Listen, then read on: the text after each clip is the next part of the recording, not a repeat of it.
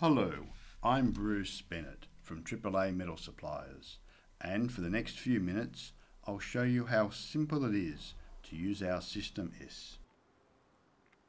This system is for use on metal posts both round or square. System S is easy to install on both types and works just as well on both. First, let's look at what you will need to install System S.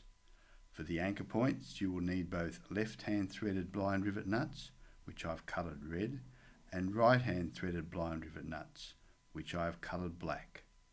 These are inserted into the metal tube using a blind rivet nut insert tool. This is the type of blind rivet nut tool we hire to our customers.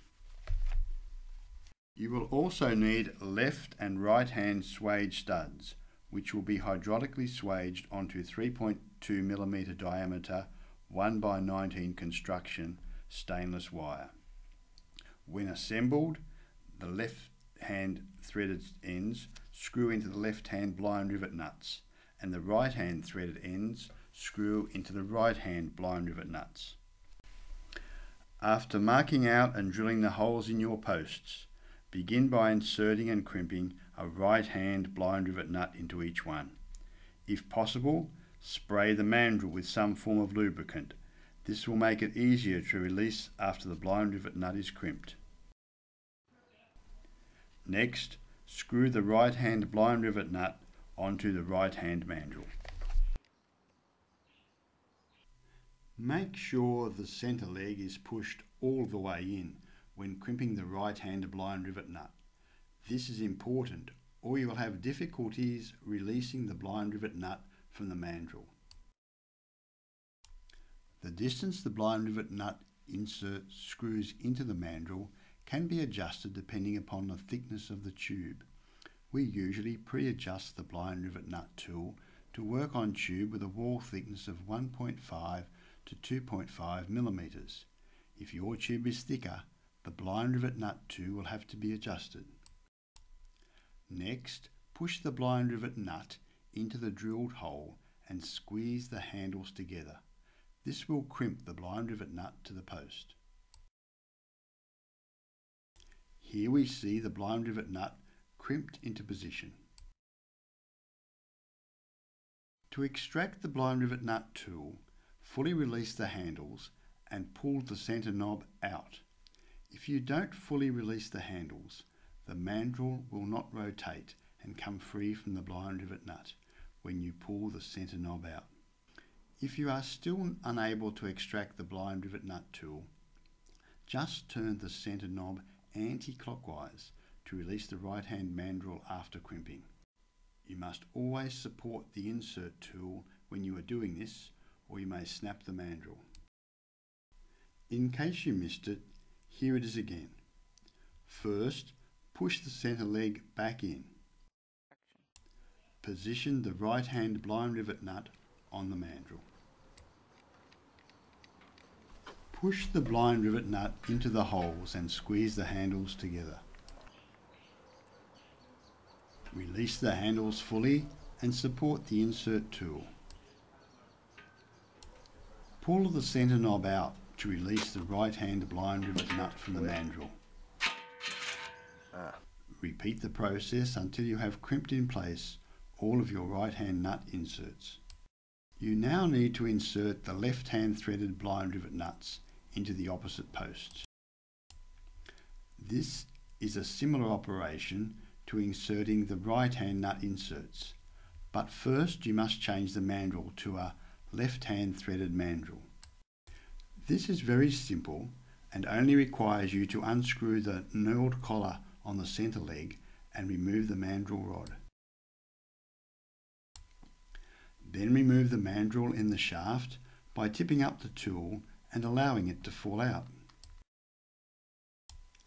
Insert the left-hand threaded mandrel and then replace the mandrel rod, making sure the rod tongue connects with the groove in the base of the mandrel.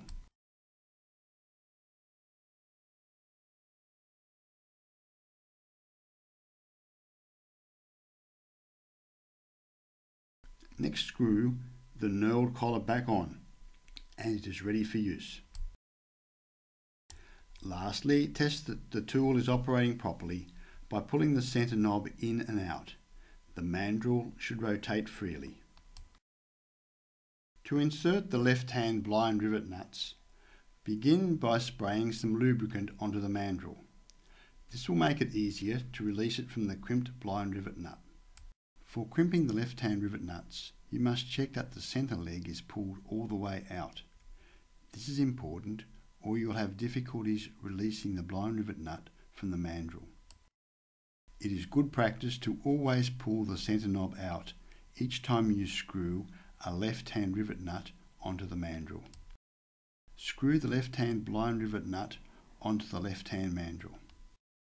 Next, push the blind rivet nut into the drilled hole and squeeze the handles together.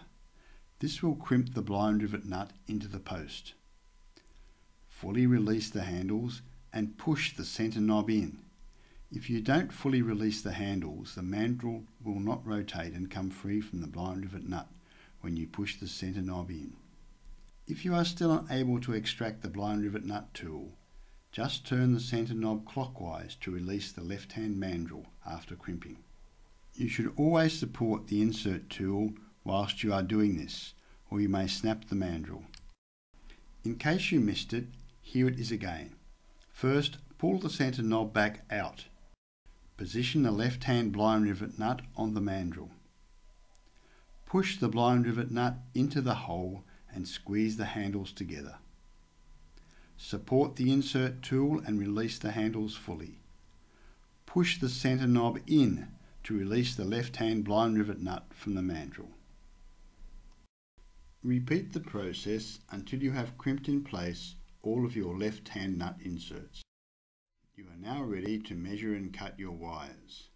Firstly, measure the inside distance from anchor point to anchor point. From this distance, deduct 55 millimeters. This is the length you will need to cut your wires. For example, if your inside measurement was 2,355 millimeters, you would need to cut your wires to 2,300 millimeters. Always check with us as to the correct amount to allow when you cut the wire, as this will vary depending on the length of the terminal studs you use. Wire rope is very strong and can be difficult to cut. Use a pair of parrot beak wire cutters to cut your wire to the desired length. To hydraulically swage the terminal studs to the wire rope, turn the pump valve of the mini hydraulic swager clockwise. Place the terminal swage stud into the jaws and start pumping until the jaws are just holding the terminal stud. Don't over pump at this stage or you will crush the terminal stud and you won't be able to push the wire all the way in. Push the wire all the way into the swage stud and then continue to pump until the jaws are nearly touch. Turn the pump valve anti-clockwise about a quarter of a turn and allow the pressure to release. The jaws will come apart and you can remove the swage stud, which now has the wire firmly attached. If done properly, the tensile strength of the crimp should be approximately 800 kilograms. You should check the shape of your crimp against the test sample crimp supplied with the mini hydraulic swager. Do the same for all your wires, remembering that each wire must have a left-hand threaded terminal stud on one end and a right-hand threaded terminal stud on the other end. To avoid mistakes, we recommend that you colour code your studs so you don't get them mixed up when swaging. You are now ready to install your wires into the blind rivet nut inserts. Taking the wires with a left-hand threaded stud swaged on one end and a right-hand threaded stud swaged on the other, it is a simple process to screw the left-hand stud into the left-hand nut insert. Just a few turns to get it started, and the right-hand stud into the right-hand nut insert. Continue rotating the wire until it is tensioned. It only needs to be firm and not sagging, not piano wire tight. Be careful not to over tighten the wire, as you can exert a tremendous amount of force on your posts if you try to make the wire too tight. Once the wire is tight, you can use lock nuts to fit the wire in position.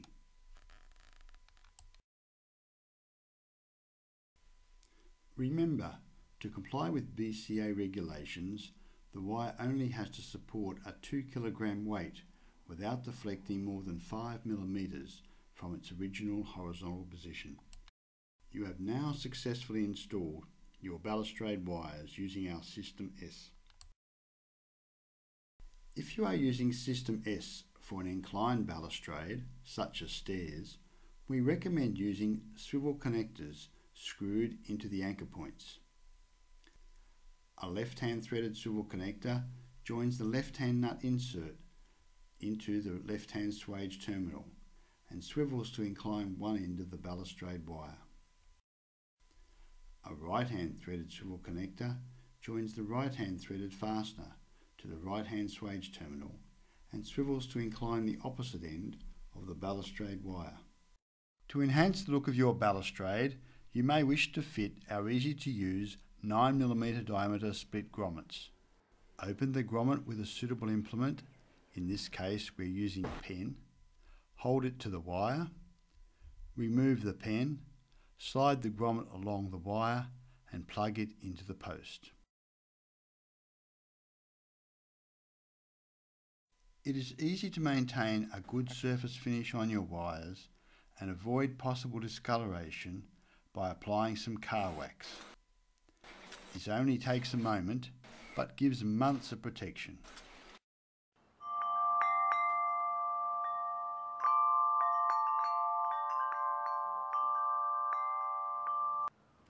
Remember, AAA metal suppliers for all your balustrading needs.